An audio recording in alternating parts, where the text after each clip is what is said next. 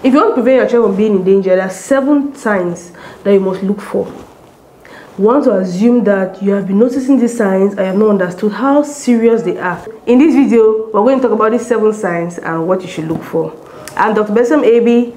Welcome to this channel and subscribe to see more of this content. Talking about danger signs in babies. What is danger? What is sign? Danger can be defined as the ability of something to cause harm, while signs are displayed that usually signify something deeper. So danger signs in babies are the signs that when you see, you know that the baby may be in harm's way. To discuss these danger signs, to make it easy so that you can understand and you can remember, we're going to split it into general danger signs and head to toe danger signs so that you can remember very properly. The first is fever. Most times we measure fever by touching with the hands. No, all parents must have a thermometer and they must know how to use it, because it's one thing to have it and it's one thing to use it. And fever will be considered when you have a temperature of greater than or equal to 38.5 degrees Celsius. Sometimes your hand can deceive you based on the temperature in the atmosphere or based on the number of clothing you have put. Sometimes people are in limbe or in certain towns, Douala, and are packing clothing because, and so sometimes it makes the child to have a high temperature, but usually it can be 38, usually does not reach 38.5 degrees Celsius. Second, we have convulsion. There are some children that will have what we call febrile convulsions. When their temperatures are quite high, they have convulsion. Convulsions are sudden, violent movement, usually of the limbs. But in babies, newborns, they may just have some small twitching of the body and abnormal movements. So you need to know your baby very well. So when you notice these abnormal movements, it can be of one part of the body. Try to rush to the hospital. Third, we have the color of the baby. Jaundice, which is the yellowish discoloration of the eyes or on the skin of the baby. If you notice your baby is abnormally yellow, the eyes are yellowish, or even if the baby is fair, there's a certain abnormal color. It's also important to know what is normal, so that when you notice something abnormal, it'll be very easy. So even if your baby is fair, you have to understand how the complexion of this child is. So when there's little change, even something as small as a little yellow discoloration, you can notice it. You rush the baby. Talking about the color of the baby too.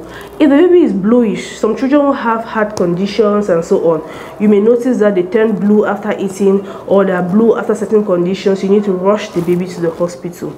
Now, going to the head to toe danger signs. Let's start with the mouth.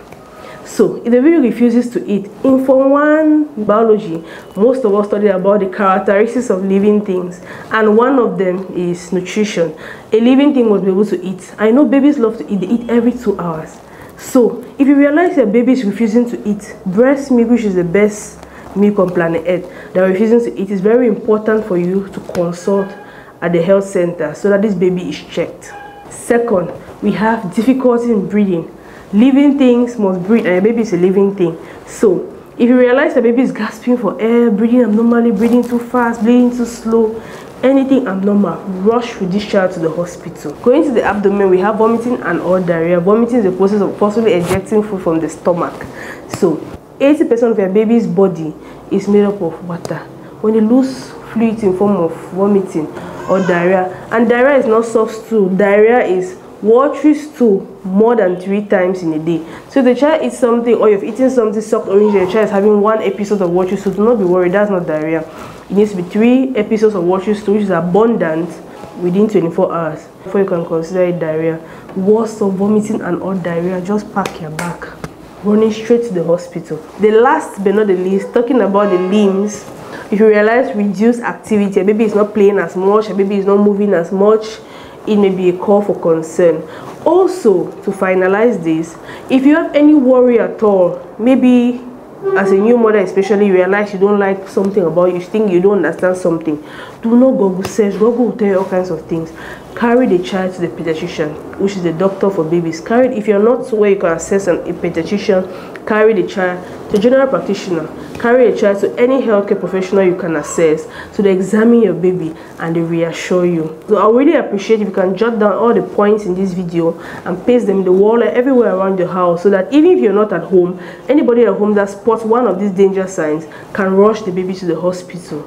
Thank you so much for watching to the end, and until next time, ciao.